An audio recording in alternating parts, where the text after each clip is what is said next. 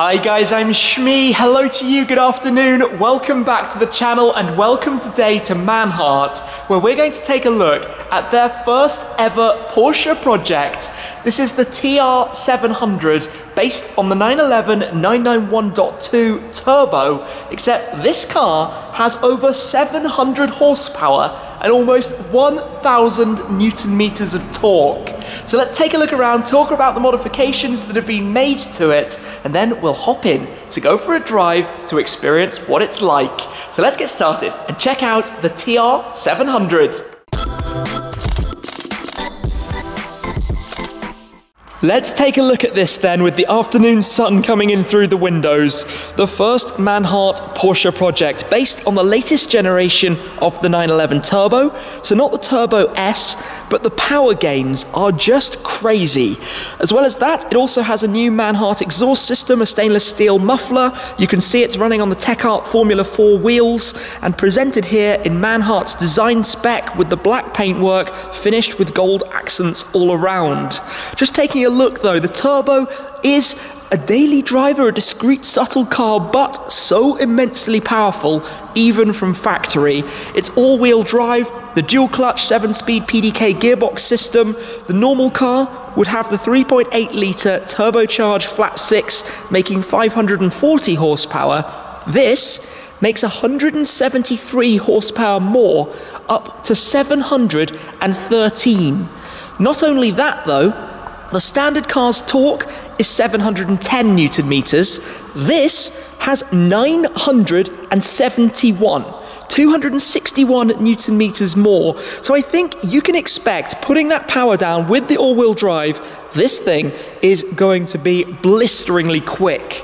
It is, of course, rear-engined, and back here we've got the Manhart TR700 designation in the gold to match with the stripes. You can see that it's got this new spoiler add-on from Moshammer as well, which I actually quite like. It's quite subtle, but enhances the appearance. In fact, the car combines basically the best parts that Manhart could bring together to create this package and offering. And then down here at the back, you've got the tailpipes either side with their new exhaust system that we will hear very shortly. So that's more or less an introduction to the car. Let's head round, start it up, and hear how it sounds. Normally, the startup sound from a 911 Turbo is not all that loud, but let's take a listen to this. The car also has an IPD intake, and as you can see, it's sitting quite low on H&R Lowering Springs as well. But let us come in and take a listen then to the start. Well, that's louder than I expected. Rumbles into life. Cold start up, roaring away. They've also made the calipers gold to match the livery. But listen to the turbo whistle.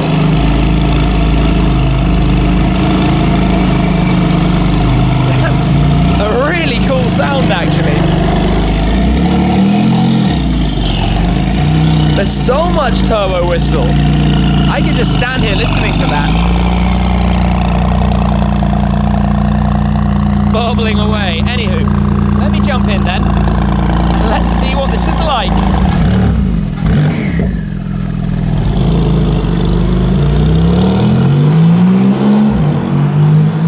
To be honest, I've never really spent any significant amount of time in the 911 Turbo, which, given quite how popular the model is as a usable, everyday, very quick sports car slash supercar, depending how you want to consider it. You know, ultimately the Turbo and the Turbo S are basically the fastest usable versions of the Porsche 911. Of course, I've spent a lot of time in my GT3. I've driven the GT3 RS, the GT2 RS, the versions that are more suited for the racetrack with more aero, but I don't think for quite a while I've been behind the wheel of the daily version of that. And you know, this thing is capable of incredible performance from factory. The Turbo S has about 40 horsepower more and around 50 Newton meters of torque more, but basically it's just a kind of software thing between the two cars. But the way the traction control works, the way the launch control works, they get moving so very, very, very quickly. And to be honest, just driving, of course it's the evening now, so hopefully we're not going to have too much by way of rush hour, but it is you know, we just went over a pretty big bump. It is fairly smooth, gentle, the sound is non-intrusive. We're in the normal driving mode. You have to toggle on the steering wheel to go between the different driving modes that you have. So the startup earlier was in Sport Plus, where the exhaust valve's completely open and basically you get as much noise out of it as you want. But it's super smooth. The gearbox is amazing. The PDK gearbox in every car, it just transforms from being completely seamless in the background to being very quick when you want to drive and actually push on a little bit harder. But cruising like this, you know, we've got the dampers in a softer setting, you can firm it all up. This car has the change dampers to the H&R setup and it's sitting very low, but even still, I don't feel at the moment like the ride is compromised as a result. Yes, it's firm, but it's not over the top, so to speak. And remember, even if you are to take one of these on a racetrack, it's very quick at that end as well. And also, if you look behind, there's actually a 2+2 configuration. You could squeeze 2 small people in the back too. So we're just cruising along gently at the moment, getting a feel for what it's like. If I turn up through the different driving modes into Sport, you can hear a bit of the exhaust valves open, and then into Sport Plus, when it opens up fully and drops some gears as well. So it actually has spoilers at the front and at the rear that retract and change, and I can see the tip of the spoiler at the back at the moment. By default, I think now we're in manual. Just to drop down some gears, you get quite a lot of sound going on in here. So, given I never completely gelled, to be honest, with my GT3, am I going to feel more in the right place with this? Is this what I perhaps should have got? So, it's not too turboed in terms of the sound. Yes, it doesn't go up to 9,000 RPM, it stops at about, I think, just shy of 7,000 RPM. The sound is very similar, of course, to 3.8 litre as opposed to 4 litre. You can put the gear shift to the left if you want to go completely manual on it. But like this, it's very docile and relaxed. It's not so crazy. Let's get to some countryside roads, then to the Autobahn, to get a mix of different driving environments and what it's like.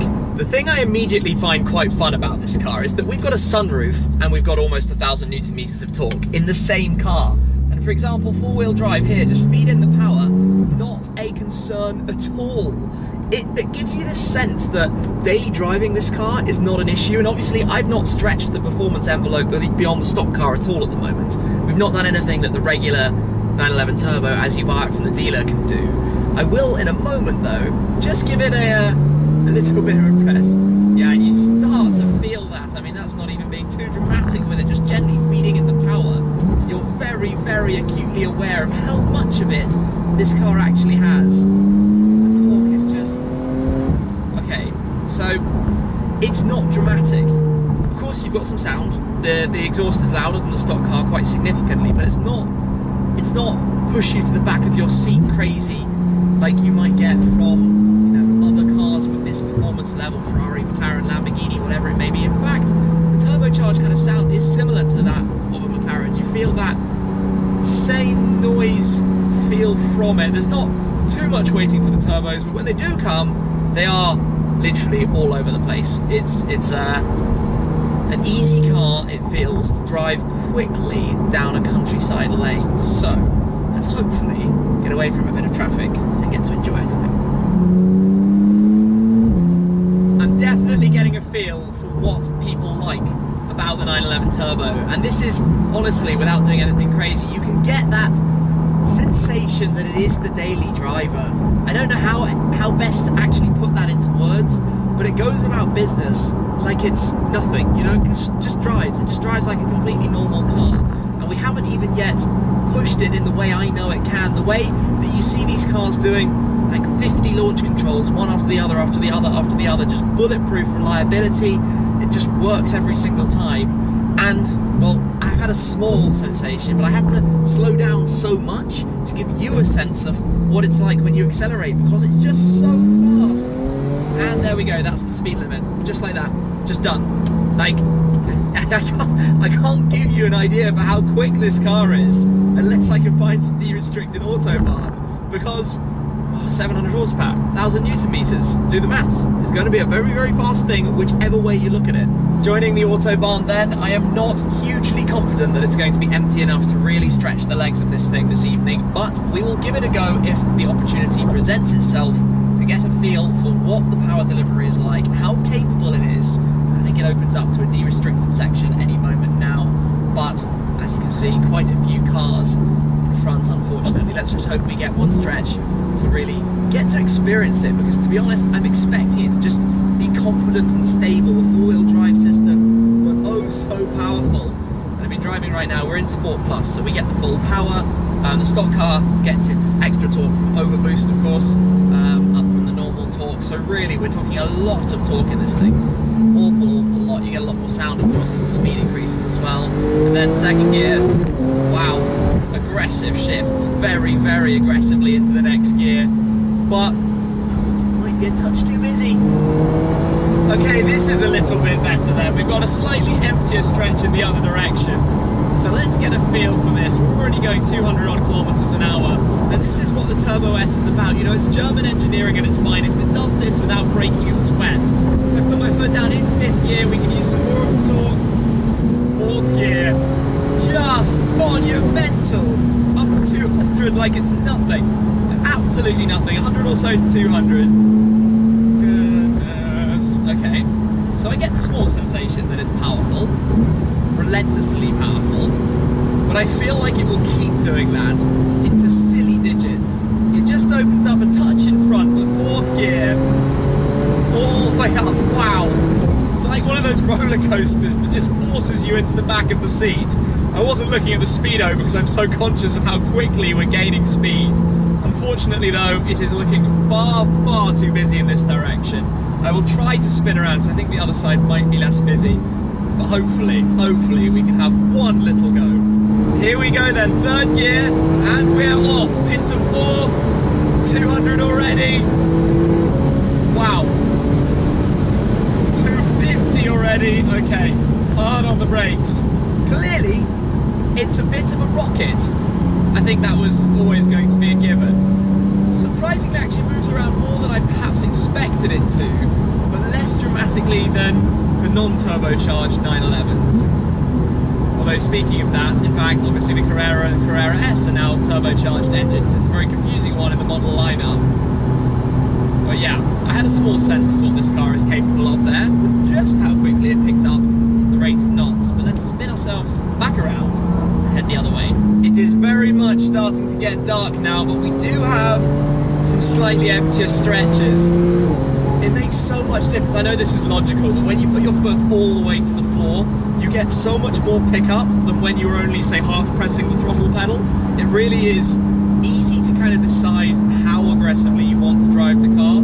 I just wish it was, I mean, it makes you go silent when you're accelerating again up to 200 out of nowhere. Obviously the four-wheel drive helping over the little bump that we had in the tarmac.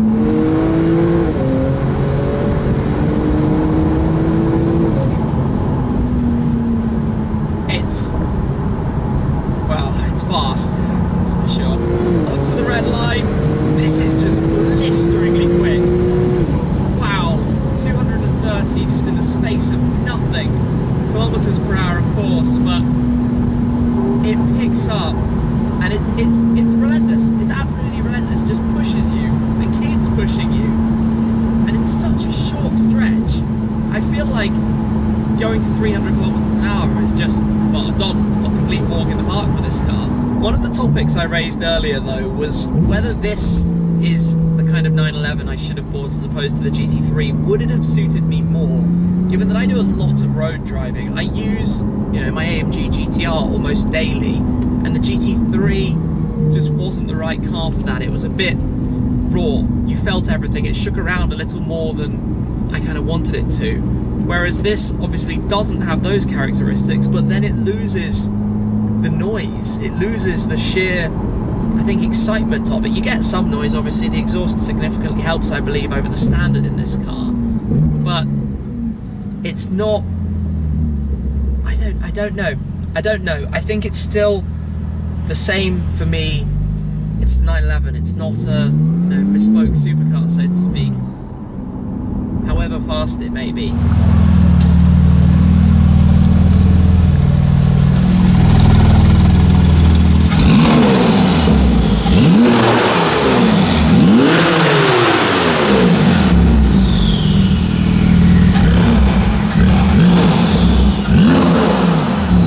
Alas, alas, a little too busy, but what a sound, hey, as well from the car coming here into the showroom. So what I've experienced is the usable nature of it, but how brutally quick this car is, and also how much better it sounds than a standard 911 turbo as well. And I particularly like the way it's presented, sitting low with the Manhart design livery on it as well. And let me come around and just show you the interior actually, because we haven't really focused on this. Completely standard inside the car, but you have, I think, the 18-way adaptive sports seats. Of course, the fairly small steering wheel with the toggle here to go through your different modes, your PDK selector, your traditional 5 Porsche 911 dials on the dashboard. But basically a well-finished, nicely equipped, good technology level interior. So all round, quite a good car for the purpose. And then you have the +2 configuration in the rear should you wish for some small passengers, or to put some luggage back there as well as putting luggage in the front bonnet, the frunk that you have too. You can actually see it here, excuse that it's quite dark, but with the turbo front spoiler down as well, the rubber, so this comes to counter the movement of the spoiler at the back, standard on the Turbo and Turbo S, when the rear spoiler would raise automatically too. And actually just in front of that you can see the intakes that the .2 generation of the car carries. So there we have it, a look at the Manhart TR700 today. An awesome fun car to drive. Would have been nice to stretch the legs a little bit more, but alas, it is what it is. So big thanks to them for the opportunity to come down. Thank you very much to you guys for watching the video. I appreciate your support as always, but that's it for this time. I will see you again very soon. Cheers.